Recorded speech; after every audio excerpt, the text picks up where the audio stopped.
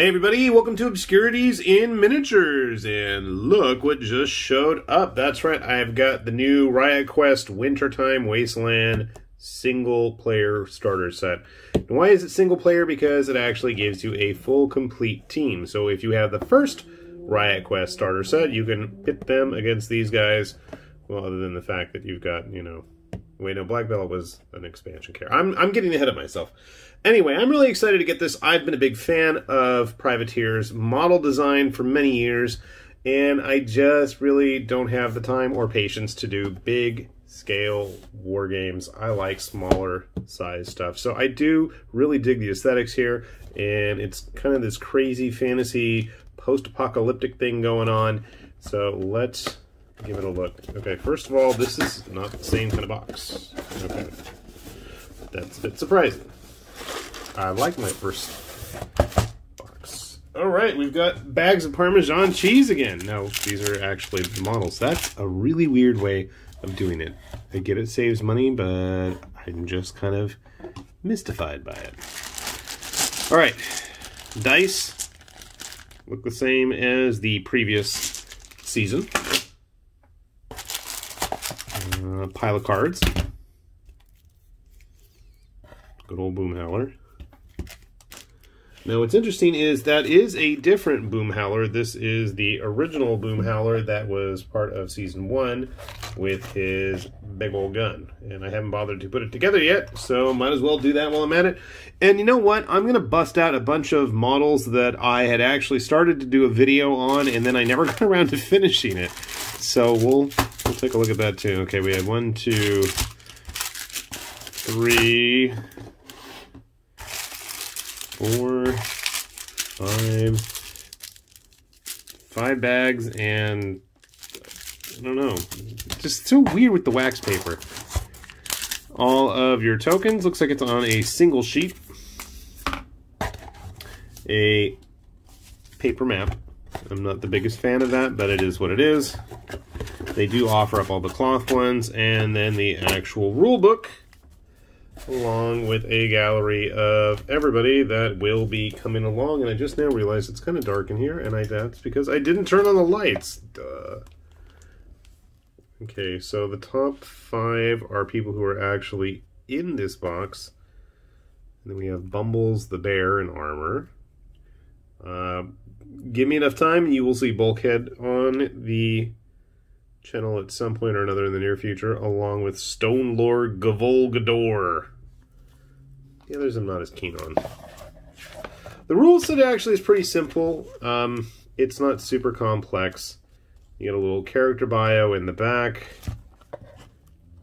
explanations on how to activate and do everything in the game, terminology. I'm going to have to compare this when I have some free time to the rulebook for the first season.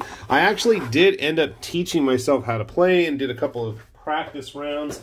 I have yet to actually get a game in with a human opponent besides myself. That's assuming I'm human, I guess. So, alright, let's take a look at what's in these things. I'm curious about what's in all these little wax baggies.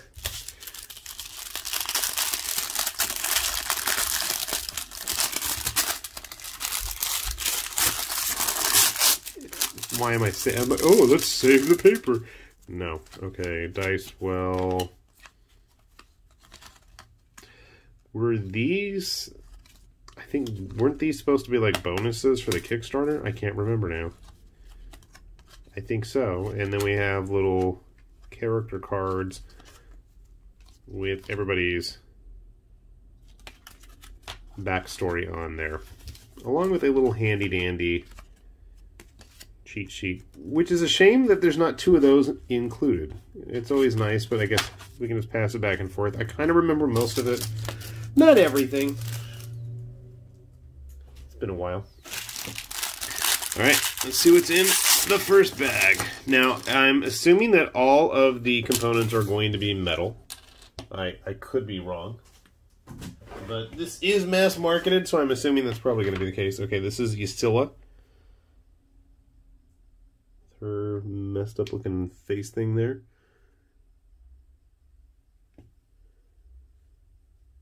Okay, that's where the... thought it was a headdress, and it's not even on the screen. It's a Kind of, sort of. Okay. Can't remember the name of the elves. The northern ice ones. It's been a while. Alright. Interesting. I'm noticing that they're all kind of color-coded, so I'm guessing that's how they figured out how to bag everything up. Smart. Alright, this looks like Close Combat Boomhowler. And I want to say, and I could be wrong, maybe you guys know better than me, but everybody in the game should have rules for getting used in a regular game of War Machine or Hordes. Check out the shoulder pad. It looks like he's wearing, isn't it like a Signar light jack? And that is absolutely, when it stays in focus, a Khador symbol. What else you got going on?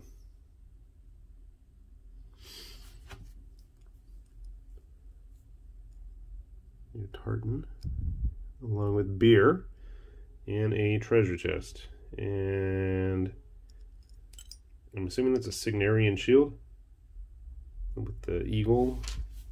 I could be wrong. Oh, I was like, are those ears? No, they're rune stones. The troll can always carry those around. Okay, you're gonna be a fun one to paint. I wish it was resin. I like their resin stuff.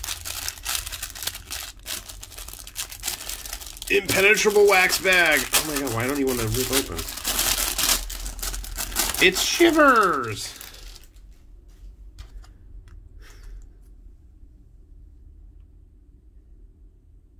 Shivers! Yeah, it's a baby, what are they, the Gorax? If I remember correctly. Okay. So yeah, here's Boomhowler's body and Shivers. Fair fight, right? Alright, this is a heavy one. Who is this? I'm gonna guess Yuri. You used to be Yuri the Axe, and now you are Yuri the Hunter. This is right up my alley. Big, hairy, furry barbarian with, is that a bear's head on the back? I wonder if he's wearing like a trollkin bear. Or is it a pig? I can't tell. I'm going to spray these before I put them back on camera. So you guys get a good look. And this must be Stone Cold Black Bella. What you got going on, Bella? Alright. Definitely nice and thick parts. These for the main body. Her whip sword, like Ivy from Soul Calibur.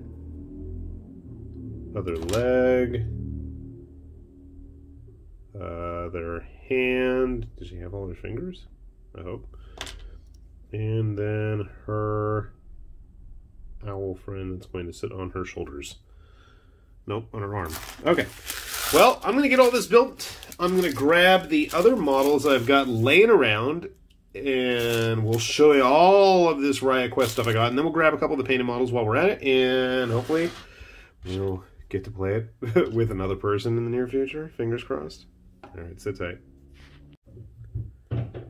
Alright, we cleaned up our models for our Winter Wasteland and got everybody all set with some bases here. Why don't we take a nice, good look? Here we got Yuri. I gotta say, I really like Yuri's sculpt here. He's thick, he's big, and quite detailed. I think once he is primed... Did I say I was going to prime them? Well, I obviously have to prime them, but I think he's going to look great. Especially with my penchant for wanting to paint barbarians all the time. Here we have the new Boomhowler.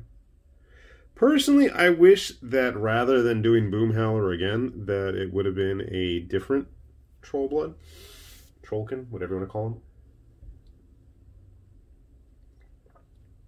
I can't remember everybody's names anymore. Borka. Was it Borka Kegslayer? That was the one I always liked. Should have put him in instead. Whee! We've got our Nis Mage here.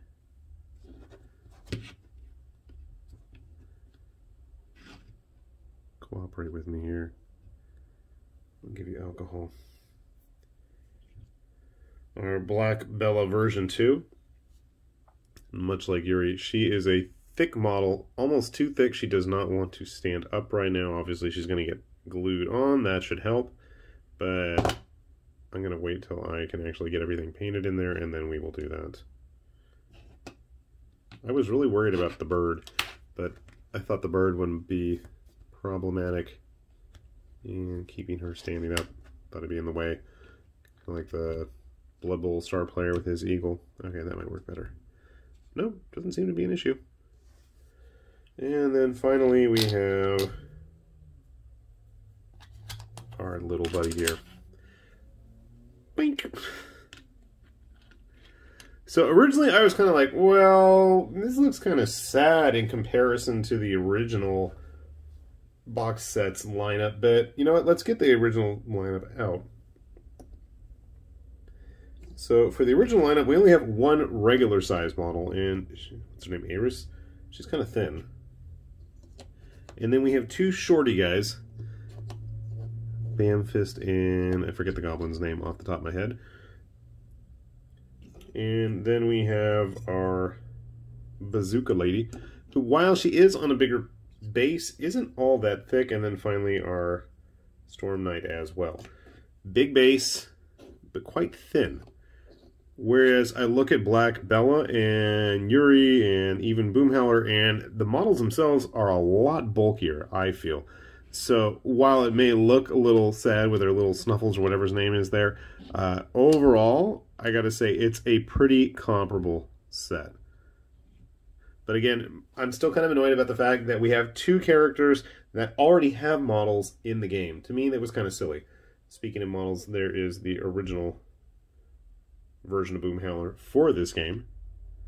And I have not even taken a look at the stats, but I'm going to assume they're substantially different. And while we're at it, here is the original Black Bella.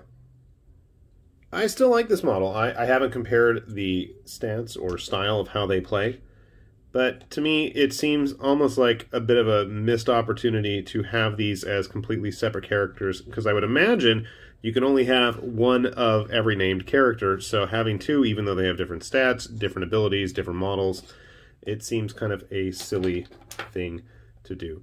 But it's not my game and I'm not in charge, so I really shouldn't complain too much. Other than that, I gotta say, I was a bit dismayed with the quality of the box. I really like the first Riot Quest starter sets box. Everything fits in there neat and nice. So I ended up actually taking everything from this new game and putting it in the old box, and along with the maps and everything. And I have a habit of using old... I shouldn't say they're old. They're really not that old.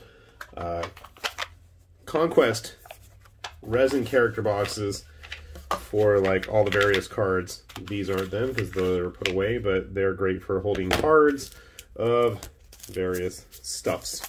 So if you are in need, it's a nice little storage bonus, plus Conquest has cool models as well. So overall, I like what I've seen so far. The only, I guess, kind of disappointing thing is we already know everything else that's coming with this season because, well, it was already previewed in the Kickstarter. But considering it's more than likely we will see a third... Was it a third? No, the first wasn't Kickstarted, was it? I don't even remember. Well, we'll probably see another Kickstarter for when the time comes to have a third season. My hope is that we see more Scorn. We only saw one so far, but just about every other race, class, unit type, solo, what have you, in the Iron Kingdoms has had a chance to show up in this game. But personally, this is my own quest. I want a resculpted Tyrant Xerxes. That's something that I've wanted for many, many years. And when we first started seeing resculpts of some of the important warcasters, I had my fingers crossed that I would finally have a Xerxes that wasn't hunched over playing the drums on the floor with his giant baseball bat, mallet hammer, bat things. But we'll see. I shouldn't get my hopes up, should I? But fingers crossed nonetheless. So if you are in the mood for something different, something unique looking, and still has that very distinct privateer press style, I cannot help but recommend Riot Quest. It's just going to be a matter of making sure you have enough models for both yourself and your opponent. Otherwise, it is a nice little game. But considering how the competition keeps jacking up the prices, it might become one of my more go-to games, especially if we ever get to play in person again. And by the time that ever comes around, these guys are going to be all painted up anyways. With that said, this has been High Lord Tamberlane with Obscurities and Miniatures, saying thanks for watching, and we will see you back here soon. Bye-bye.